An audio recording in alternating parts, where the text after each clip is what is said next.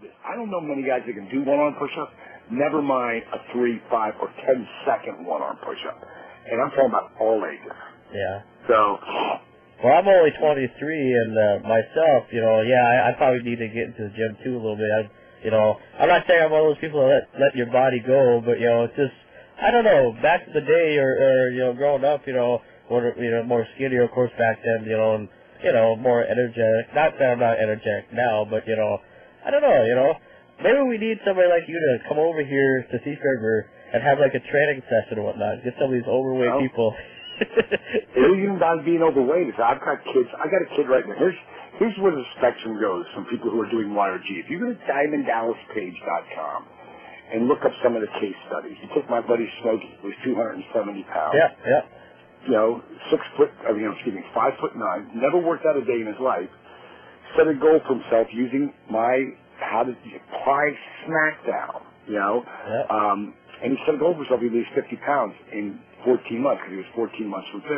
Yeah. Well, 7 months, 3 weeks into it, he lost 73 pounds and 58 inches. He's a different guy, but he's not just skinnier. He's stronger. He's healthier.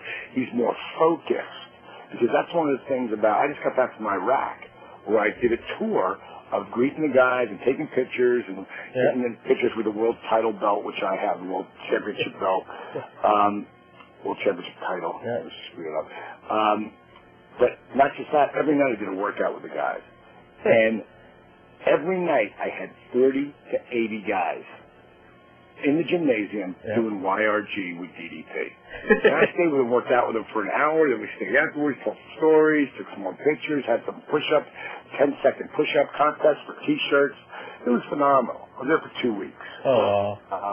So the bottom line is, what I'm doing is I'm spreading the word and building, the word of YRG as a brand of a workout. You don't have to go to the gym. By the time you get in your car, drive to the gym, go do the gym, do your workout, puddle around, get in your car, drive home. You just spend 2.5 hours. Yeah. Fine. I've got like this warm-up workout. This will start to get you stretched out. You'll be able to find out if you go to Sam's on December 2nd and you get the YRG, if you get the Own Your Life audiobook, inspirational audiobook, you'll get a 20-minute warm-up of YRG, and you'll get to see all the back-end stuff, and you're gonna sweat your butt off for 20 minutes, okay? But if you really get it and you get to DiamondDallasPage.com and you get the whole 3, which is the 20 minutes to warm up, the fat burner plus. These workouts are killer, but there's also people who are 50 plus. Like Smokey could not do the regular guy workout, so I developed YRG 50 plus, 50 plus years, 50 plus pounds. And then, of course, there's the Fountain of Youth. I mean, which none of your listeners are Fountain of Youth people, which is 56, 70. Yeah. So, bottom line is, man, I'm just recreating, I'm constantly reinventing Diamond Dallas Page, which is another one of the 10 principles. Well, that's cool. I mean, after this weekend, after you confirmed and your PR guy confirmed that it was okay to do this interview with you, I looked you up on MySpace.com, or found some videos on you, obviously, and I see the testimonial of the Larry or Smokey, his testimonial, and I thought that was pretty damn impressive, Yeah, it is. It's very impressive, and he's, it just shows. I mean, I always say I'm a regular guy, but people say, man, come on, you're a 3-time world champion. You're a regular guy. But I am a regular guy. I was just like everybody else saying, you know what? I'm going to go do this. And failure is not an option. And like I say, I apply my 10 principles that I always have. That's why coming out here to Hollywood, a lot of people were like, you trapped lightning in a bottle the first time. The odds of you doing that twice are going to be astronomical. Yeah. And I was like, I think you're wrong. And because I know how I did it. Yeah. So, long story short is, if you do understand what the principles are to owning your goals, then, at least some of your goals are absolutely possible. Really, anything's possible if you were to, follow it and just never let it go. Some people have limitations, but in the big picture, your only limitations are yourself. Now, let me ask you this question now, before we move on to another subject here. When you do your YRG works out, do you ever listen to any music at all while you do it to pump you up at all, or what's your style on that? For me, I know the workout inside and out, so I don't have to listen to anybody.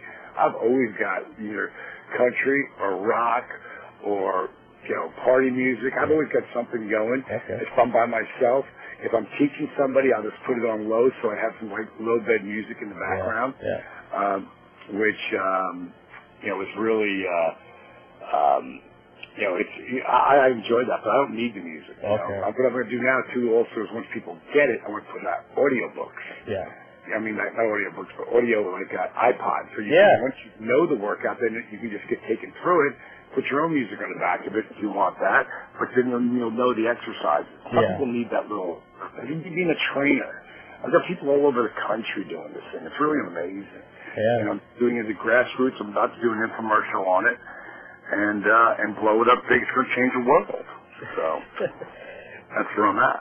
Well, that takes care of the YRG portion of the interview, and now the next, because I said I had a lot of questions regarding wrestling, YRG, movies, and a lot of stuff.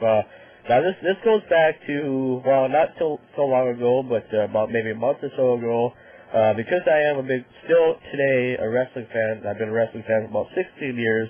And I've never been to a live event yet, but it's only, because, where I'm at, it's kind of hard to get, somewhere sometimes. But anyway, I was going to mention about Eric Bischoff. Now, I know you probably have answered this question before, but I'm going to ask you because I've never asked you this. It just came out with a book, Controversy Creates Cash, and he did like a 4-part interview with JBL on WWE.com.